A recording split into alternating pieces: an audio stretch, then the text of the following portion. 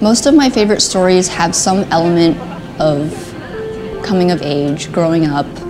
Sometimes I like slice of life where it just takes place right now. And I felt like I changed when I looked at those stories. And that's what made me think I want to do something like that. I want to be able to have that kind of impact.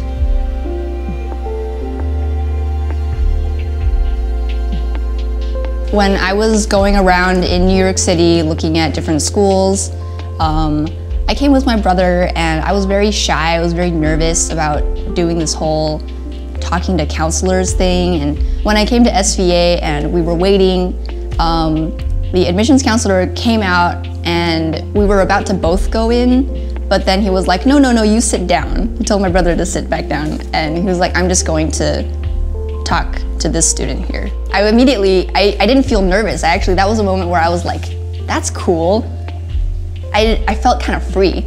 So I went in and I started talking to him and it felt really natural because he wasn't treating me like a child or like a high school student. I felt kind of like an adult. I felt like I was gonna go to college. It just felt kind of independent, like I could think for myself, I could be myself, and I knew that I wanted to come here. Cartoonists are definitely jugglers in terms of different skills. You need to think more dynamically.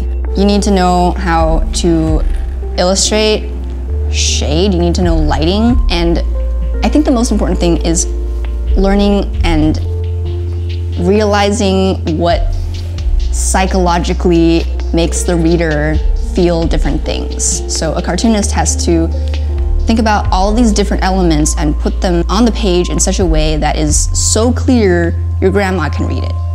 You know what happens, the reader doesn't.